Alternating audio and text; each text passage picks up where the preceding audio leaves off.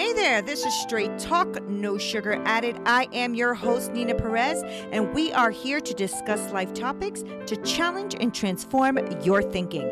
Let's do this. Today, I have someone here so pleasant. I just really adore her. Her name is Raquel Alger, and she is a motivational speaker, a certified life coach, a certified therapeutic art life coach, which I love. And the most important relationship she has is with God. And I love that too, because that's my relationship with God too. So I wanted her here so we can talk about really a lot of different things, because there's a lot of coaches out there, right, Raquel? And, but I like the therapeutic art part of it that you have in there. I love that you boldly say, my relationship with God is important, that you do this motivational speaking. So before we get into all of that, can you please let my audience know a little bit more about you and who Raquel is? Of course. So right now I am currently going to school for my master's in social work. Right now it's kind of like the break season, because it's during the summer. And I have my bachelor's in psychology and also certified life coach, and she just went over everything. But I really just have so much fun with what knowledge I've gained, whether it be therapeutic art coach, and I really enjoy doing that the most.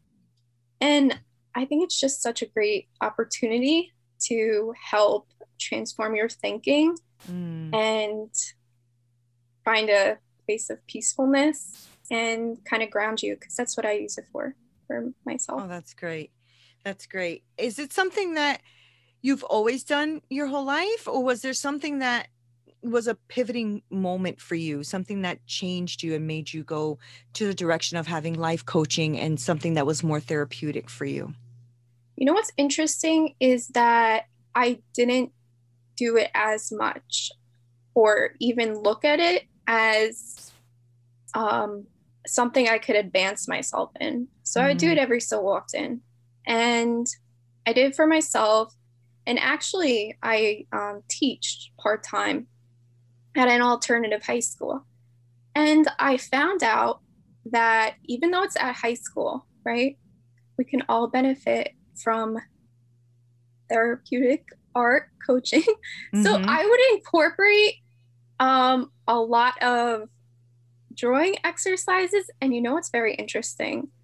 A lot of people were very focused when I incorporated art into the lesson, because they would, be using pencils and markers to draw their, I guess, expressions or feelings, even towards the topic. I mean, I taught philosophy and astronomy, but I made it work, and I really do. And you get to see the creativity of everyone, and that they also like to show it out. They want to say, this is great, I can present this, because I give them the opportunity to do this.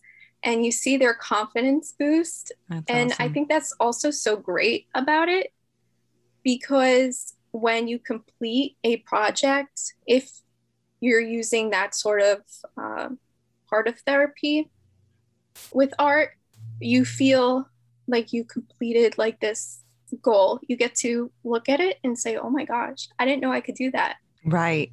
Yeah, it's really nice. I used to do also just, okay, I'll say my favorite one that I did. It was, I'm really sorry for everyone who's against balloons and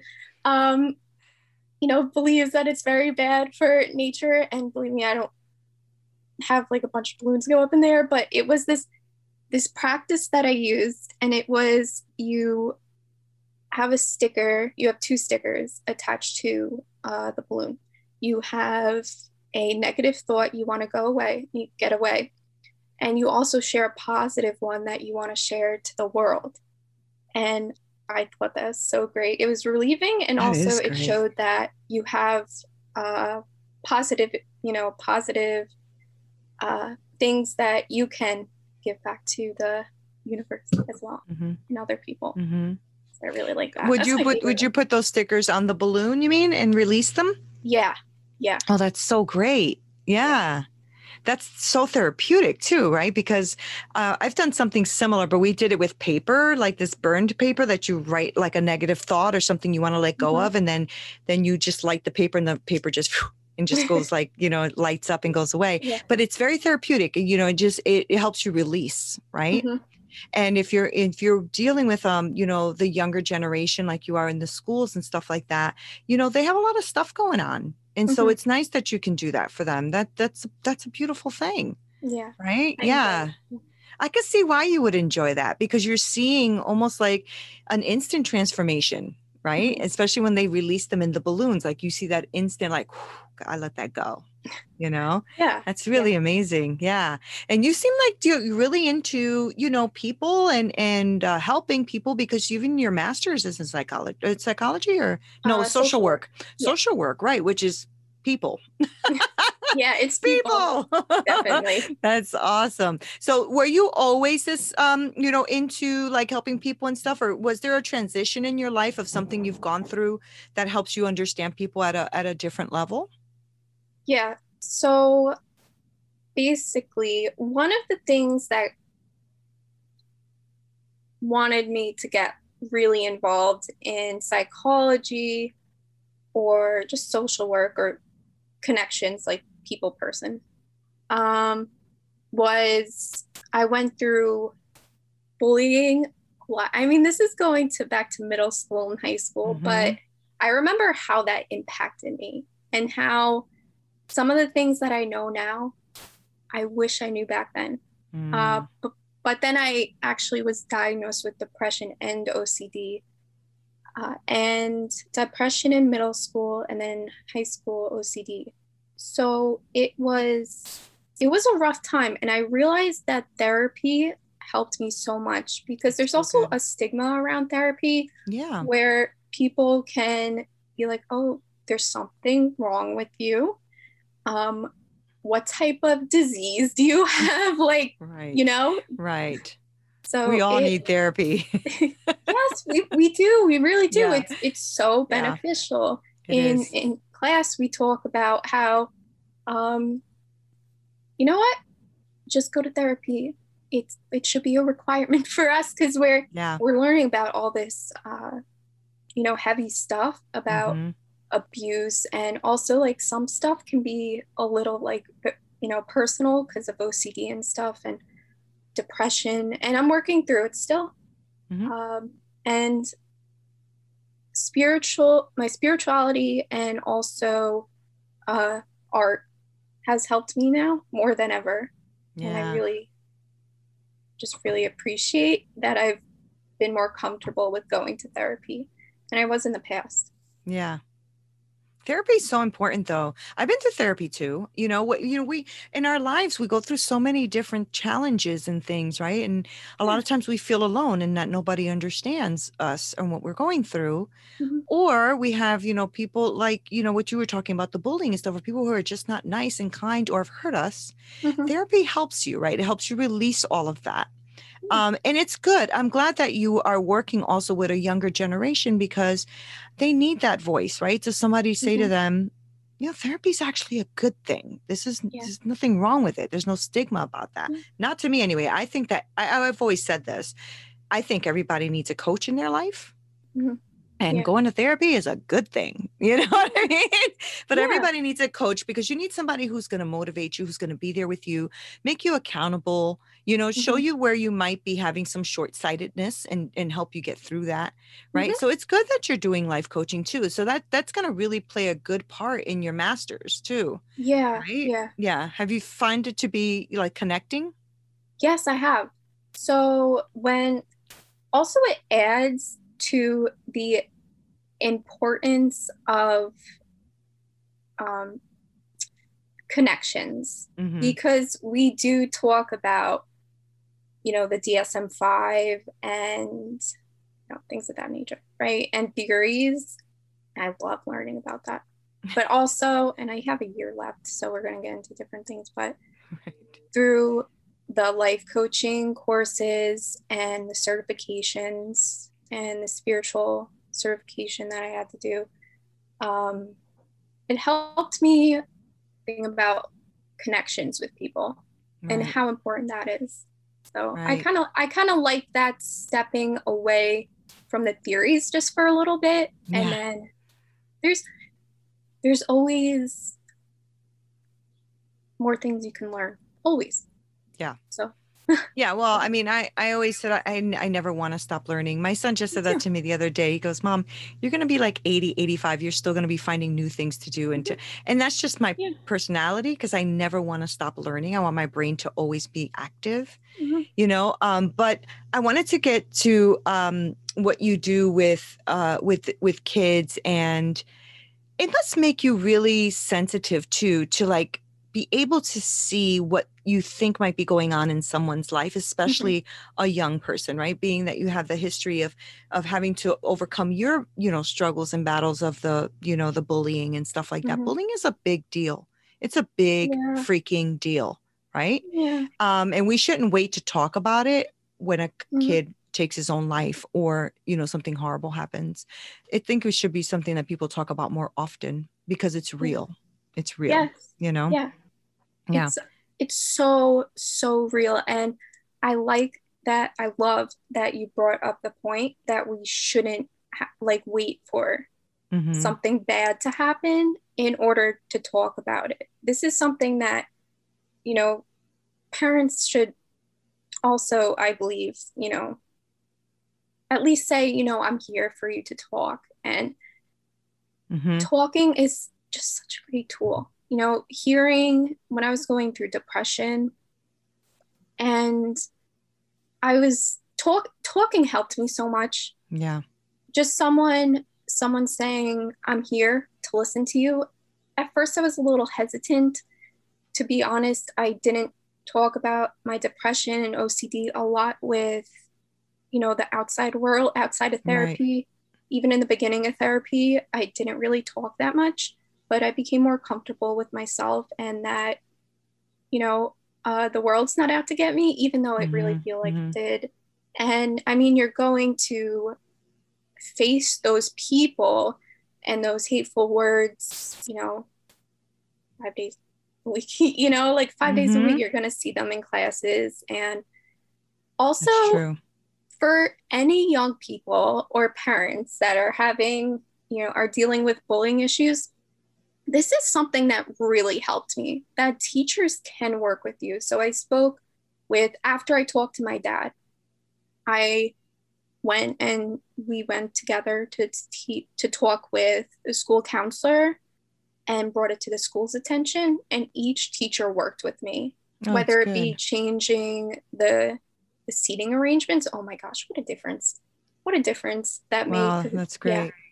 Yeah. So that was so helpful. And I really, it was just something that hit me so hard. And there have been people that kids like that, teenagers that have taken their own lives because of bullying. Oh yeah. And yeah, I mean, I know a few, right? So that's why I said that we don't have to wait until something bad happens before we do something about it. And this conversation is important too, because like you said, I spoke to my dad, and so then something got done. And I think that that's, so beneficial, you saying that you need to speak, you need to use your voice. And I think that for anybody who's listening, whether you're older or not, because I struggled with depression too. So, I know what that feels like, and it's a very dark place. Yeah. But there is light, there will be light, and, get the help, because there's a lot of people out there who want to help, Raquel, right? I mean, there's a lot of people who really do want to help.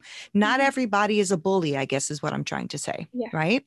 So these small minutia of people who are bullies, who I don't care for, I just don't. If you're going to be a bully, I don't really jive too well with that. But what I do know is that there's a lot of people who are kind, and there's a lot of people who have gone through stuff and are willing and able to help. So I'm just encouraging people to speak. And I know that you're in a good place, Raquel, because you're speaking about it. And when you start to speak about it, it gives them less power. Yeah. Right. it gives you more of the power, and it gives that thing or the people less power. Because once you start to face it and talk about it and just like call it for what it is, it just loses its, its glow. It's, it just doesn't have the same effect, Yeah. So I think hiding it is the worst thing you can do. Do you agree? Yeah, I do. It took me a while to open up, but talking about it, or different forms of how you can communicate with people, like, or whatever, just talking and speaking about it, and, coming to the realization that there are also kind people out there was so helpful. It made me feel like I wasn't alone, and that, just the kindness of people around me gave me strength.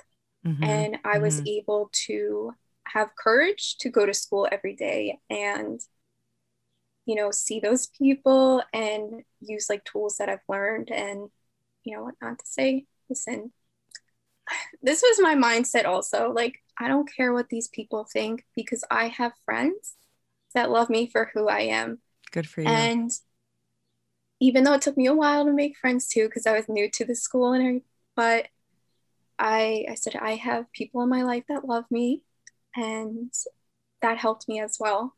Yeah, that's so helpful. And there's adult bullies too. That's what I was just going to touch on that. Go ahead, Raquel. You got this. Adult bullies too. Are. And it amazes me. It really does. I can't believe it. And it really hurts my heart. Yeah. Yeah. And you're absolutely, I was going to say that. I said, we're talking about kids, but there's adult bullies too. And, and it's funny because I'm a little bit tougher skinned, right? I mean, I've been through a hard life, so I'm a little bit tougher skinned, but I've never been a bully. I don't believe in bullying. I've never been a bully. That's just not my thing. In fact, I was the type of person who gravitated towards the kid who was getting bullied. So if that kid was getting bullied, that's the kid I wanted to be friends with, because I didn't like it. What changed my mind was in high school. I'll never forget. There was this young lady who was, I didn't know her, but I did see her getting bullied a lot. And she was different than every other kid. She had spiky hair and the black around the eyes and all this other stuff. And no other kid looked like her. Right. So people used to bully her. And I just got so fed up with it, and I just remember just going up to her and I sat next to her and I was like, hey, what's up? She's like, look at me like, what do you want? But I tell you what, I had a conversation with her. I enjoyed her conversation. She was so nice. And we had a great conversation, two totally different people from two totally different sides of the world. And, every time we saw each other, we would say hi, whatever. We didn't become best friends, but we did talk. Do you know that at the end of the year, we were graduating, and she came up to me and said, I just wanted to say thank you, because I don't know if you know what you did for me that day. And I'm like, what day? And she goes, the day you sat and talked to me. I said, oh, yeah, well, you were, we were just chilling, And she's like, well, you saved my life, because I was actually going to commit suicide that day.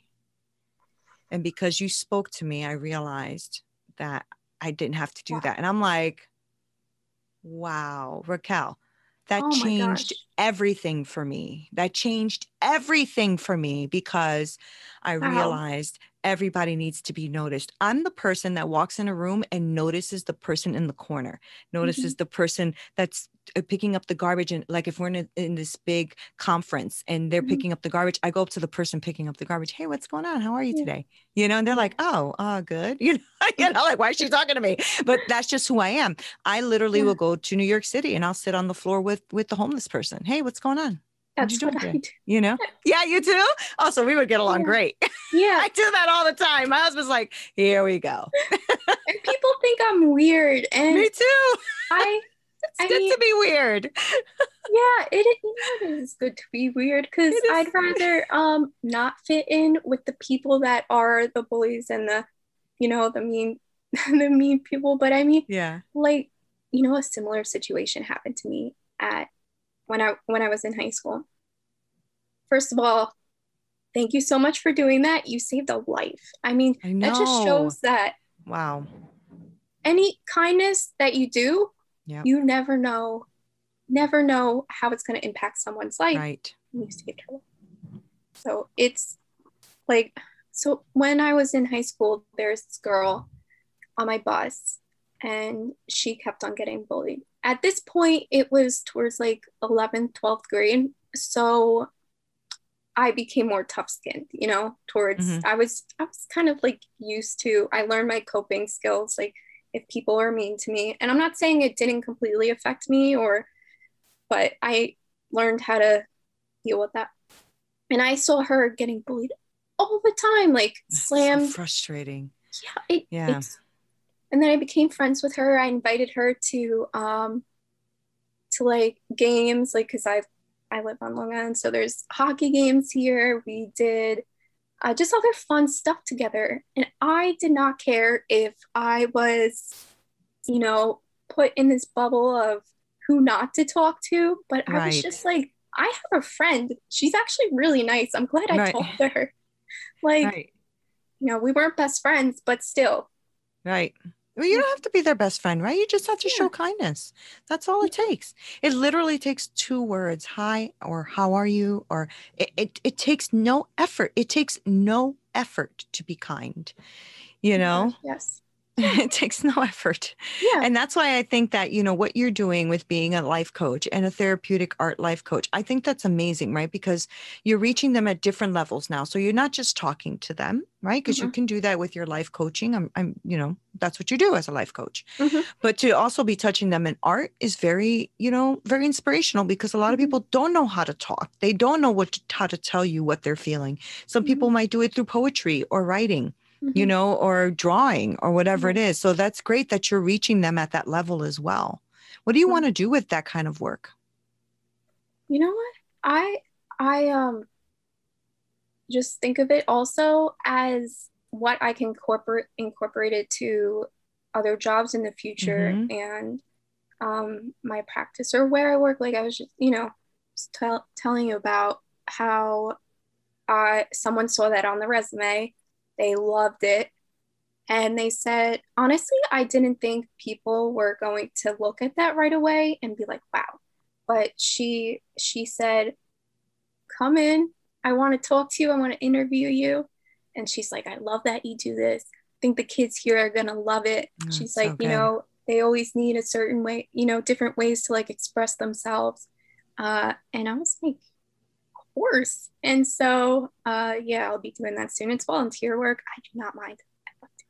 Yeah, that's so good. That's so good. And listen, you know, volunteer work is also important, right? I mean, that's, you know, you start to see how you can navigate what you're doing, grow in the practice of it, you know, and impact lives at the same time. Hello. Yeah. All good. Win, win, win. Win, win, win. All good. All good. Right. Now, do you do speaking as well? Do you go out and speak at different schools or do different events or anything like that? I wish I could, but I got used to speaking because I'm a teacher. And oh, that's right. Yeah. When I started doing podcasts like this, at first I was very nervous because I didn't really know what to do or how to answer specific questions, because I didn't know how people wanted to go a certain way. And because I just keep on talking.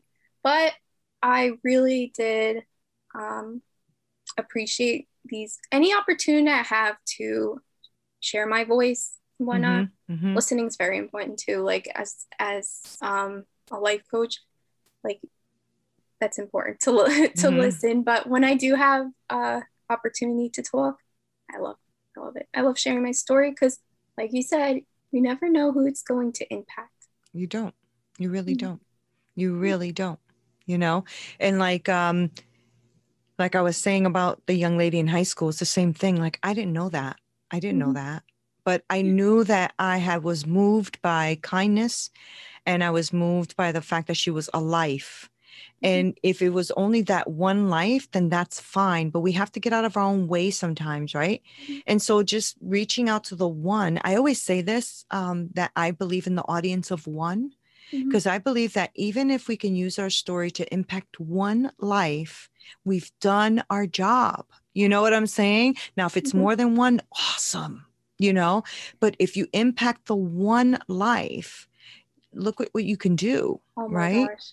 You know what? I've said that before too. And I actually was praying to God when I was going through a very rough time. And I said, God, if everything I've been through in my life, I'm not saying I had the worst life ever, but I'm saying it was pretty bad. And I had a bunch of surgeries. I don't know how I'm alive. Like, so I was like, God, please, it will all be worth it if it impacts someone. And so I got baptized. I was allowed to share my testimony in front of everyone. And there was this man who came up to me afterwards and said, thank you. I was like, for what? And he said, what you talked about, how, I don't know who's very spiritual listening to this or whatnot. And he said he was on the fence of believing in God. And now he's showing his faith. And he told me that he believes in God. I was like, that's God doing that work. But, that's awesome. But you are welcome. Yeah. That's awesome though, right? Because, that one person believing in God or getting off the fence, right, can help him now go impact one more life, who impacts one more life, who impacts one more life. Yeah. Yeah. Right. Yeah. It's so awesome. Yeah. I was literally just about to say that. Oh my gosh, you're so right. You never know what that person is going to do now. It's like a chain of events, chain reaction. And so. Yeah. And it's a beautiful thing. It really is when you can impact, people's lives. It's like what you shared your story about, the teachers actually putting into action, moving you around and helping you, right? Maybe that'll inspire someone to think, oh, maybe I should be saying something and maybe they can move me around or they can help me with this.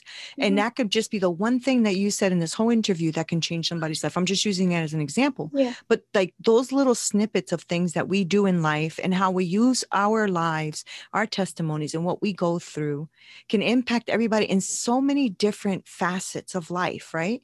So whether they've gone through bullying, whether they only speak through art, whether they, didn't know how to speak before and now do, whether they never even knew there was such a thing as a therapeutic art life coach, what I'm saying? And now they do, you know what I mean? Like everything we do has a ripple effect, right? And I am one of those people who believe that God created us all so uniquely different and created us in a way so that we can touch other people's lives, because we might be completely different, me and you, but we have some things that connect. You know what I mean? And I think that's just out through humanity, right? We're all so completely different, but yet not so different. That we can't connect on some level. Yeah. Right? Yeah. That's a beautiful thing. I love that. Thank you. No, I really do love that because there's so many components to us. And I was teaching one time and a student said, Raquel, like, I feel kind of like an outcast. I have seizures sometimes. And I said, oh my gosh, I do too. And I actually had a seizure like 2 weeks later, but at the job. But I said, I do too. And he goes, really? And I said, the way I cope with it is that I pretend it's like a superpower. Not everyone's different. Everyone has it can have epilepsy, can have bipolar disorder, whatever. Right? I said, I use it as a superpower. And I say, oh my gosh, I'm so unique, and this way I can talk to other people like you who are dealing this. And there's nothing wrong if you don't, decide to disclose information, because it could be very personal. It took me a while to be okay and open about that and not to be so embarrassed. Thankfully, my seizures have been like good. I haven't had one in a really long time, but good. It's so nice when you're able to have that connection and you're just able to be like, I feel like a superpower. This is how I deal with it. And the relief, you could just, see the relief in the other person, like, oh, really? Someone else has this too, Yeah. Yeah. But that was your superpower. Yeah. That was. It really was, right? Because you were able to connect at a level with this student that obviously he didn't have a connection with someone else, right? So it was a superpower. It's amazing. Yeah. It's absolutely amazing. That's great. And I'm glad that you're a teacher. You have a great spirit about you. Very, very nice. So I'm really glad that you are, you're teaching and that you're doing this life coaching. I think you're going to be phenomenal when you get your master's and keep on moving and going. So I loved your spirit, and I loved, you know, your Instagram, and I loved everything you had on there. I'm like, oh, wow, she has such a beautiful energy and spirit about her. So I'm glad that you took the time to be here with me today. This was a very special conversation. So thank you. Thank you for having me. Yeah, I'm glad you're here. I really am. So Raquel, if people want to know, you know, like follow you on Instagram or anything like that, or know what you're doing as far as your life coaching and all that, can you give us like how we can follow you and find out? What you can do is definitely just follow me, message me if you need to talk. I'm here. Good. Is it under Raquel Alger or? At Hope Change Inspire. So yeah, that's it. That's the handle, Hope Change Inspire. And I am in the process of making a website. Good for you. Yeah. Are you building it yourself? Yeah. Yeah, I did that. Hours and hours and hours of it. Good for you. I love that, by the way. Hope, change, inspire. Yep. That's good. Thank you. Hope was the one word, honestly, that helped me so much. It meant so much to me when I was in my deepest, darkest depression, was faith and the word hope, that there's always hope. That's why I chose that. And is that what then created change? Is that why that came about? Yes. Perfect. Yes. And then that you have the ability to change. And then after that, you can inspire others. That's really great. That's really great, Raquel. Thank you. Thank you for sharing this space with me. I appreciate you. And thank you guys so much for watching and listening. Make sure that you go ahead and subscribe to this channel. And please do follow her. The handle is Hope, Change, and Inspire. And as you can tell by this wonderful conversation, that's exactly who she is. So thank you guys so much for listening and watching. This is Neena Perez. This is Straight Talk, no sugar added. Until next time. Make sure that you visit our website at Straight Talk, no sugar added, where you can subscribe to our show on iTunes and Stitcher or anywhere you listen to your podcast, or on YouTube, so you'll never miss a show. And while you're at it, if you found value in this show, we'd appreciate a rating on iTunes, or if you simply tell a friend about our show, that would be awesome too. If you like this show, you might want to check out our book as well. It's Hit Me With Your Best Shot, How I Overcame a Hard-Hitting Life. I am Neena Perez, and I am here for you. If you are looking for private coaching, make sure that you email me at hello@straighttalknosugaradded.com. Until next time.